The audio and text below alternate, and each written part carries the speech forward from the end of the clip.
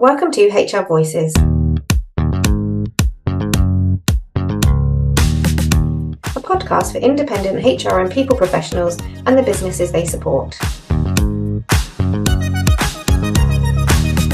HR Voices is brought to you by the expert team at HR Independence Limited.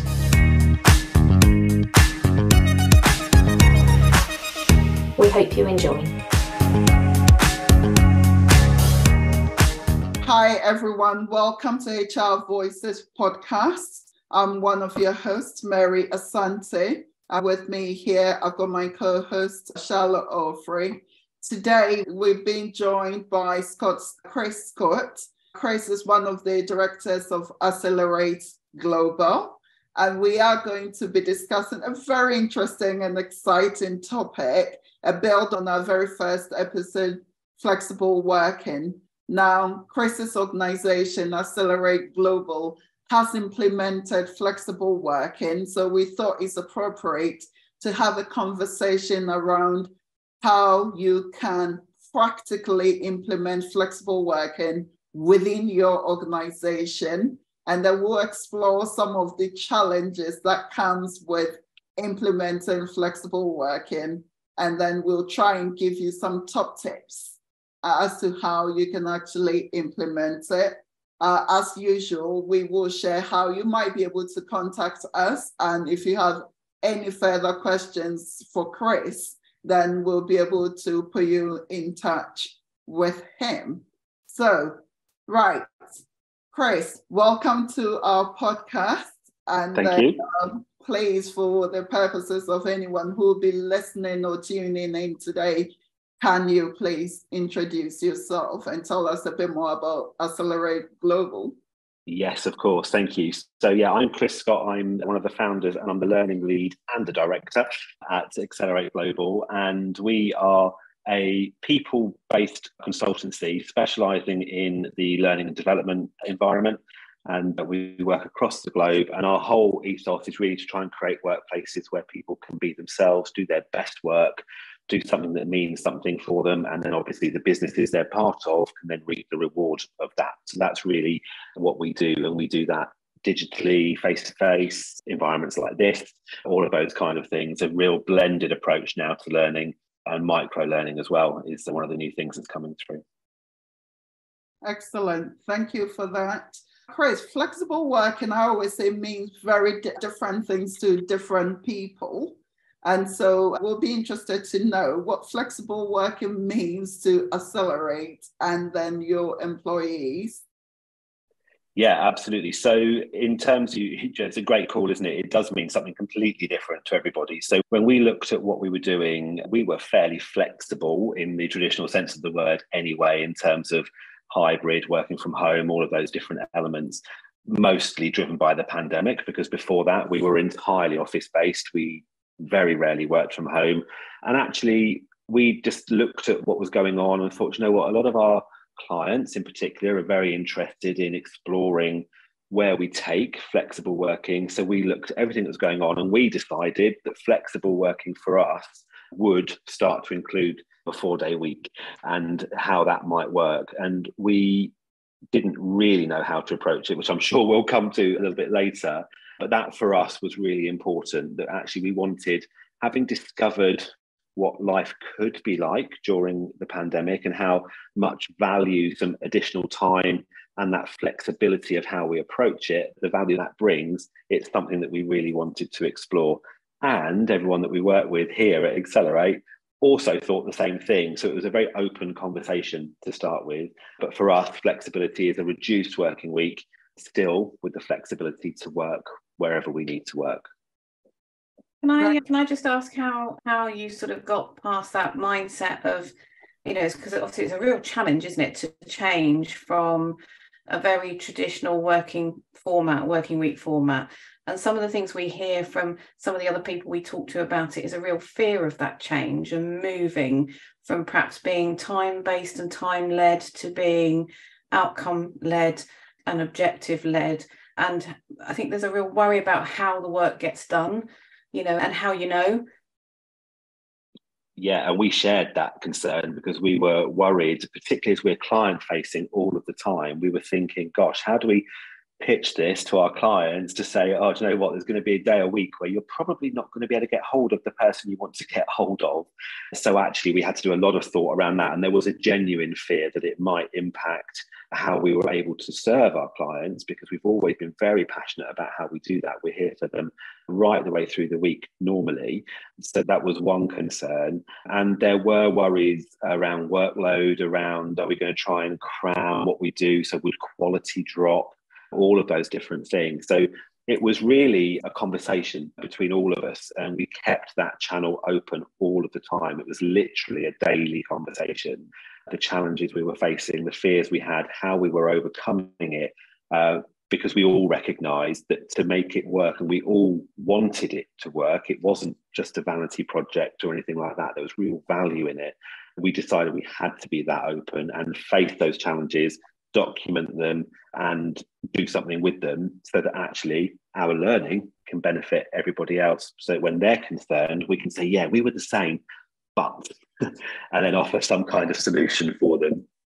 Excellent. That is really interesting. I think we all underestimate sometimes the role that communication play in any changes that we go through, and any sort of organization-wise, everything that we may want to implement. Communication plays such a huge part of it that sometimes we do underestimate it. And I do think sometimes when it comes to flexible working, and like you said, the hot potato 4-day working week, I think for most employees, that is heaven. Absolutely. I'd like to be able to work 4 days, have especially my Friday off or my Monday off, so that I can have a long weekend. So how have you gone about implementing the 4-day working week at Accelerate Global? Okay, yeah, brilliant. So we trialed it, first of all. We decided we'd go for a 3-month trial to give it a really fair crack, and to really see if we can identify every possible thing that could go wrong or be a challenge or would make it difficult to achieve. And we decided right from the beginning that it would be 80% hours rather than extended working days, still for 100% pay. So that was the prerequisite, really. It was like, we mustn't compromise on our lives on the 4 days that we are at work. And we did a bit of a benchmark around how productive we thought we were at the beginning, so that we had something to measure at the end of it. And it's very much a finger in the air, how do you feel type measure.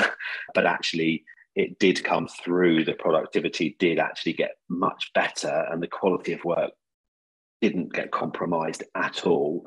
We had all of those initial thoughts around, okay, from a client perspective, we do still need to be available to some degree 5 days a week. So actually that suggested maybe a roster system. So we would take it in turns to work Fridays, just to have someone in the office, someone to answer the phone, someone who could respond to anything that came in. And actually, we then decided from there that it was only fair that if you were working that Friday, because that's the day that we decided would be the easiest for most people to take off and extend the weekend, that if you were working that Friday, then you'd have the Monday of the same week off instead, so that every working week always added up to 4, no matter where you were in that roster pattern. And before you had to work a Friday, you got the weekend before with 4 days. So it was a very easy sell to everybody at that point that they would be able to do that. We committed on all of our social channels, primarily LinkedIn, to keep people updated with what we were doing, and to be really honest about the challenges that we were facing. Because one of the things we discovered in our research is that everybody was saying it was amazing, it was brilliant. And we're like, no, in reality, there's got to be something that isn't right. And actually no one's talking about that. So let's put our people consultancy cap on now, and let's share actually where we struggle with it. And we did a journal every Friday, ironically, where we shared all the challenges we'd had that week, the things that went really well that week, and actually what we were planning to do as a result. So some of the biggest hurdles we faced were things like holidays, because we had people that wanted to book holiday, and then because we were maintaining an element of flexibility in the trial, we're thinking, well, how do we guarantee that Friday off if we suddenly need to bring someone in or something like that? But actually, That turned out not to be an issue anyway. That was all fine.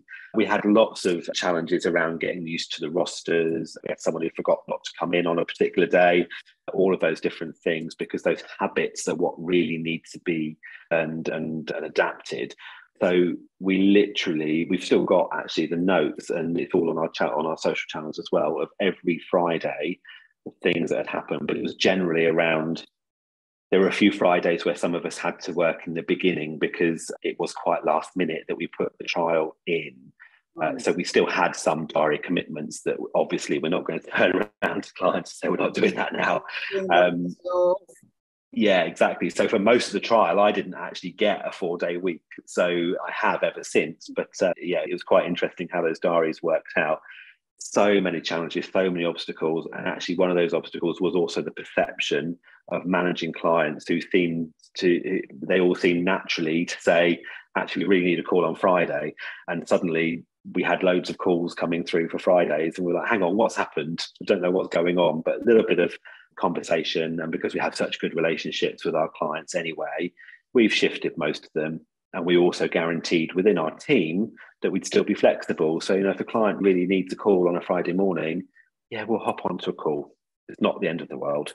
It's not going to happen all the time. So if it does, just as we'd be flexible any other day of the week or weekend, depending on where we're working, it wouldn't be an issue. And yeah, all of those things really just added to the value that the trial gave us, because I think we ironed out a good 99% of the challenges that we faced, and some we just accepted that we'd live with.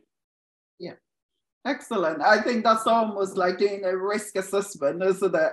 And then what you just described, what you accept is your residual risk, where you've looked at your business and you go, this is the risk that we can live with as a business. And then you mentioned earlier on that it has been successful. So tell us about some of the successes and how you've actually gone about measuring it to actually demonstrate that, yes, 4-day working week can work for organizations if implemented right, if you plan it, if you put a trial in place, if you're very open, communicating with your workforce, and also working through some of the challenges that come to light whilst you're going through your trial phase. Yeah, so definitely productivity. I'm not going to say it's increased, because we were, by my own admission and my own boasting, quite productive anyway, but it's not dropped for sure. And the quality is certainly absolutely still on point when it comes to what we do for our clients. And actually the benefit really comes through from what we're hearing, what we're seeing. In fact, I don't think we've had any absenteeism. We didn't have a great deal before anyway, but because we had all sorts of things in place, like one-off rejuvenate days and all sorts of things. So we've always been quite pro well-being and understanding the importance of, if you're in a good place, then actually your work's going to be great and you're going to want to do it as well.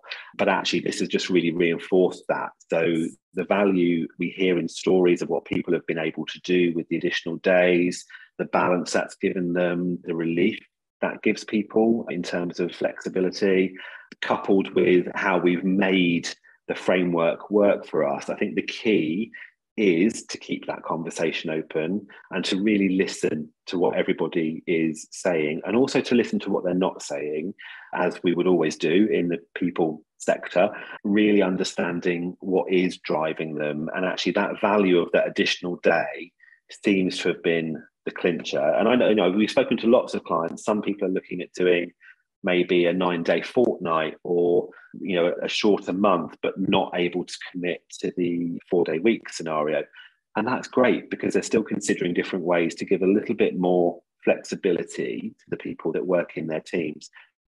It's not right for everybody. We're very lucky that we've got a lot of committed people here who give absolutely everything Monday to Thursday or Tuesday to Friday, depending what part they're on. It's just that ongoing conversation. So if someone came to us tomorrow and said, actually, you know what, this bit isn't working for me, we'd go straight back into our trial mentality and we'd work out what we can do. It's not set in stone. We have gone as far now as it's been so successful that it's now in our employment agreements. So it's now part of our terms and conditions. And as part of everything that we did with the 4-day week, we whipped all that up as well. So we started again because it was all driven by that freshness of being that progressive employer that was looking for flexibility and looking actually to support people to thrive rather than just go to work Monday to Friday every week, same old, bringing that in. So each of the challenges, productivity, no concerns about for us at all. Still a very tight-knit team, still full of collaboration, full of support for each other. But actually, you can get a real sense in the office of the energy that actually the 4-day week brings, because we're literally firing on all cylinders for those 4 days that we're together. And it really is noticeable that the work is just much more enjoyable, much more fun. And we all have even more to talk about on a Monday because we've had 3 days of weekend. Brilliant, isn't it? I mean, I think the real difference, actually, I mean, you've gone about it in a very positive way, because I think when people sort of start to talk about the 4-day week, there is an assumption perhaps that that's going to be compressed hours, which that makes those 4 days that you do work very hard work, and they're very long days. And actually that could be counterintuitive to what you're trying to achieve. And of course, what you've done is protect salaries at 100%, which again is a real benefit for your team, isn't it? Because they've not lost any of their salary, but they're, and they've dropped 4 days a week. So I would imagine that's put you in very good stead. And I'm assuming probably it's really helping you implement your recruitment strategy and your branding as a business. Yeah, completely. We all know what the talent pool is like at the moment. It's stretched beyond belief. So as employers, we have to be doing things that make us much more attractive than our competitors. It's as simple as that. And because we were the people, we decided right from the start, because we were going to be leading on this rather than following when everyone else has done it, we knew that would be really great for protecting our recruitment in the future, because we'd be able to say, actually, we did it before it was famous and we tried it, we got it working, and actually now we really know what we're talking about. And we were very conscious of exactly that point, that if we were going to go for compressed hours, that would be absolutely counterproductive, and we'd be even more exhausted by the time we got to our day off, that it wouldn't really matter. So we were very, very protective of that. And I also, now with the benefit of hindsight, that element of productivity that worries people, and protecting that 100% salary is a real challenge for people sometimes. But all I can do is sit here and say, we are producing the same quality, the same amount, with the same, or in fact, even more energy than before. So actually, we're still earning 100% of our salary. We're just doing it in a focused set of hours rather than stretching it over 5. So as an employer, I can now stand very confidently and say 100% pay for 80% hours. Actually, it's 100% pay for 100% productivity. The hours are almost irrelevant. And I think that is very important. I think most employers do worry about, if I'm going 4-day week, I think some are okay with the maths around it's 100% of the hours spread across 4 days. But actually, if I'm going down to 80%, but I'm paying them the same, then effectively people are getting a pay rise and working less. And I think most employers, then the alarm bells go up. But from what you're saying, actually, having reduced the number of hours to 80%, people are still very productive. The energy levels are much higher.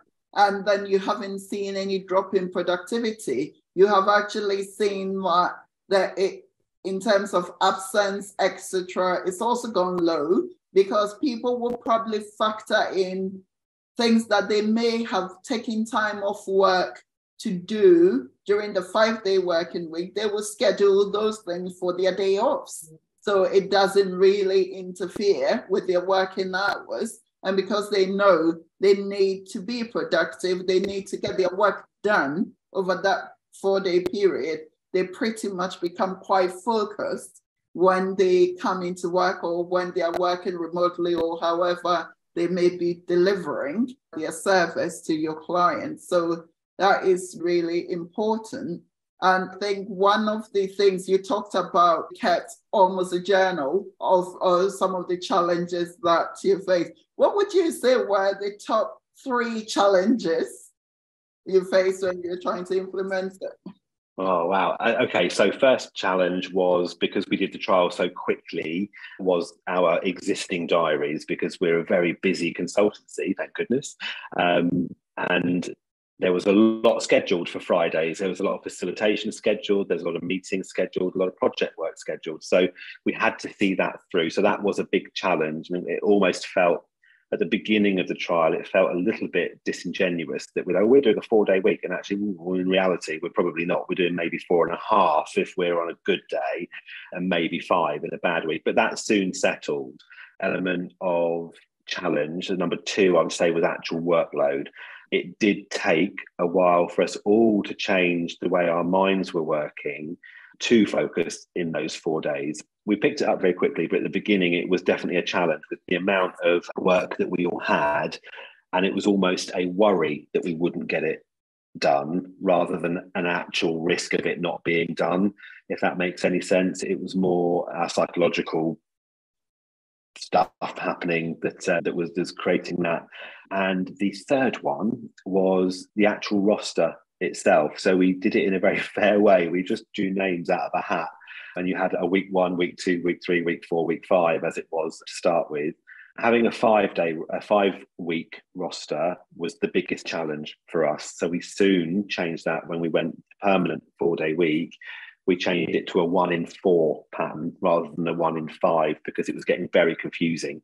Whereas 1 in 4 sits in your diary much more easily. So we were very clear around what that looked like. And then, working out all the stuff that went with that in terms of prorated holidays. In exchange for 52 extra days off a year, there are other things that you have to then reflect in that. So, you're already getting 52 days off, plus your holidays, plus bank holidays, plus we give Christmas break off as well. We had to be very careful that actually we still managed that, and we put in a whole season, a whole section of guaranteed 4-day weekdays, so that actually if you were booking a holiday and you needed the Friday or the Monday that was on your roster, you just put a little marker on it and nothing else changes in that period. Right. Okay. So did the holidays also stay at 100%, or did that drop to holiday entitlement? Drop to 80%? So holiday entitlement has dropped to 80% based on the fact that they get the 52 extra days. Plus, we do other various bits and pieces that give days off too. And we didn't just do that. We involved everybody, and we said, what do you think is fair to the business and to us? And actually, it was unanimous that, holiday entitlement would have to be prorated, which is kind of where we thought it would go. But I think it works out something like 20 days actual holiday entitlement, plus 52 days, plus bank holidays, plus all the other bits and pieces. So it's still a very healthy well-being package. Absolutely. So going back to your point around how everybody felt about the sort of the dropping back to 4 days, I always think it's quite interesting. Have you had to have a word with anyone to say to them, stop doing stuff on a Friday? Because we're so conditioned, aren't we, to work a 5-day week, and we feel guilty. And particularly when you run a small business, you feel guilty when you've got downtime, because you think there's so many things I should be turning my hand to and I should be doing. So have you had to have a word with anyone and ask them to stop working? Yes, absolutely. So certainly at the beginning, every now and again now, but we've adopted the thought that actually our flexibility also needs flexibility. So, if you need to do something, let's just have a chat about why and why it's got to be done at that point, and so on. And we accept that sometimes we might have to step into something on a Friday, and that's okay. We did have to have a few words with people who seem to still be working 5 days a week at the beginning, and we were like, hang on a minute, this isn't working then, is it? If we're saying we're promising you something and then you're actually in reality doing something else, then what's not right, what's not working, what's getting in the way? Because your day off is equally as valuable as anybody else's, and I just want to understand why, so we can make it happen for you. The biggest person that I had to have a word with was me. Why am I not surprised at that? As a director, and as a, if email comes in, I must do that now because this is business, this is our livelihood, this is everything. People are depending on me. I've moved out of that mindset now, and I'm much more, no, it can wait till Monday. It's only a day. Or actually, is there someone in the office today who can do this? And that's fine. I'll just forward it on, and that's all good. Again, flexibly wise, from my perspective, I'm never going to let something go if it's really important and really urgent. But generally, myself and my co-founder David, we were the same. We were working the Fridays regardless, because we just wanted to make sure everything was okay. We're both out of that now, and we're very settled into our 4-day week. Excellent. Thank you very much. Before we bring this episode to an end, what would you say are your top 5 tips for for anyone who's thinking about implementing flexible work, and more importantly, a 4-day working week? My first number 1 tip would be get everybody talking. So get everybody involved and really listen to what it is they're saying and what they're telling you, because actually, unless you've got all of your people thinking the same thing, or at least feeling that their concerns or thoughts or even aspirations have been listened to, then it won't work. Because this has got to be, it's got to be collaborative, because we've all got to make a commitment to do all of our work in 4 days. So yeah, the commitment, like we were saying earlier, the understanding that, if I've got a dentist appointment or something like that, I try and make it for the day that I've got off, rather than then adding it to additional time. If it's not possible, of course, we never tell people they can't go to the dentist or anything like that. But actually, it's just that thought that goes into a bit of planning around where that all sits. So yeah, getting everyone involved and listening to what they're actually saying is my top tip. I think next one would be around the flexibility and maintaining that flexibility, even if it becomes permanent, so that we're always open to revisiting how it's working, if we need to change something, if something's not quite right, something that maybe we thought we could live with at the beginning grows into something that we find really damaging or a much bigger risk than we thought, then we will keep talking about that too. So it's not a done deal. It's not set in stone now that this is how it will always be. Just like any workplace, it evolves, it grows. So actually being open and accepting that will happen, I think, is a really important factor in a 4-day week.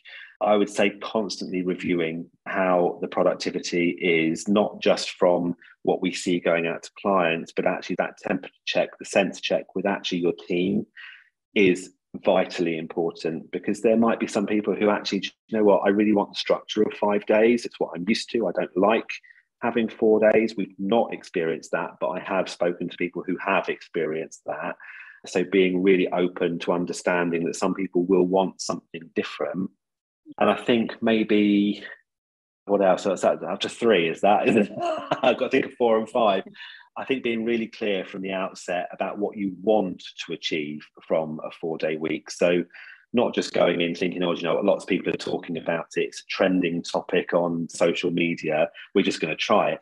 Just being really clear about what you perceive that benefit to be and what you want that benefit to be for your business. We were adamant that we wanted to have more time to do the things that fill us with joy, and doing the 4-day week was our way of enabling that for everybody around us. And also, my final tip, I think, would be being aware of what you are not prepared as a business to compromise on.